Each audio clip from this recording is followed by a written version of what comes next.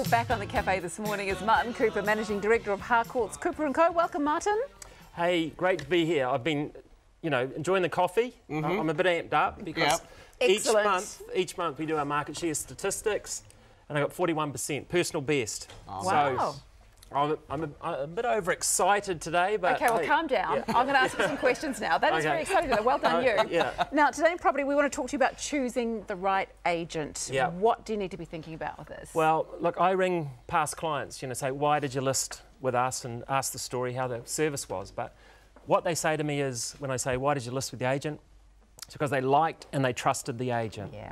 So what I recommend is you've got to interview agents. If you like them, trust them, you're off to a great start. Now, I will do a little bit. Harcourts branding. Yeah.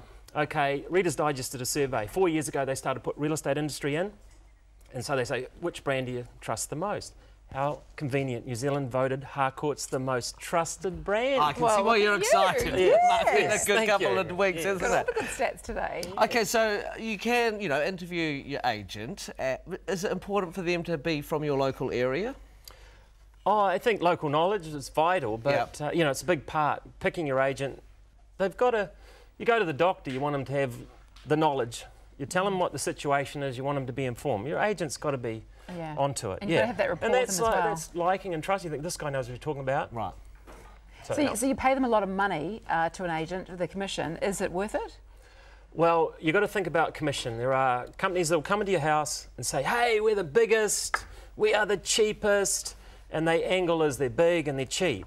Or there's other brands they'll say, we're the cheapest and we try harder. And it's not all about the fees, because you only pay the fee when you sell what you net. You've got to get your calculator out, look at the fee, what do you net? And if it's not enough, get the agent out to work harder for you. Right. So the fee is not the big consideration. Is there ever a time when it's a good thing to sell privately? I think people like to look at selling privately. Personally, I don't recommend it, but hey, I'm a real estate agent. Yeah. But think about this. You're selling your house privately. The buyers, they're quite smart. They think, well, hey, there's no fees. Fees are about 3%. They do a calculation. The buyer wants to save the fee.